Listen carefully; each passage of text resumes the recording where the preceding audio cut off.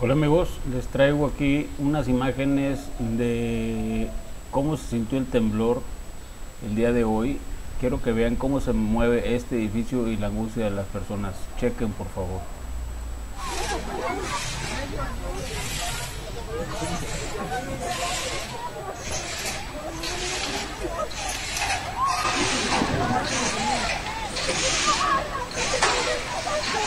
¿Estás grabando?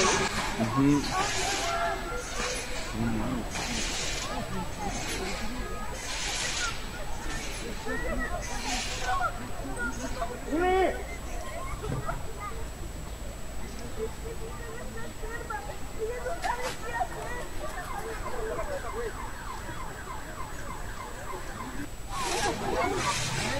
Bueno, pues como podemos ver es una situación bastante angustiante. Ustedes imagínense tener algún familiar dentro de ese edificio y no poderlo sacar porque es una persona de edad, no puede caminar, tiene algún impedimento, y tú estar afuera y ver que el edificio se tambalea y que en cualquier momento se puede caer.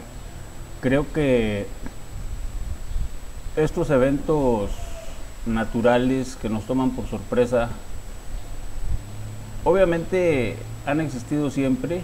Sin embargo, las ciudades pues cada vez crecen más, las manchas urbanas son más grandes, hay más edificios y esto causa más pánico. Sin embargo, son cuestiones que siempre han existido.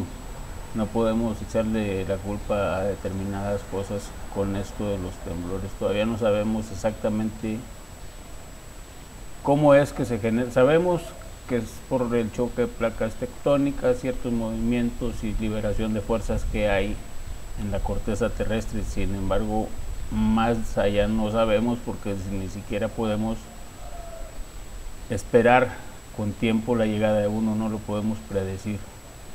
Yo quería compartir con ustedes esto, les agradezco su atención, muchas gracias.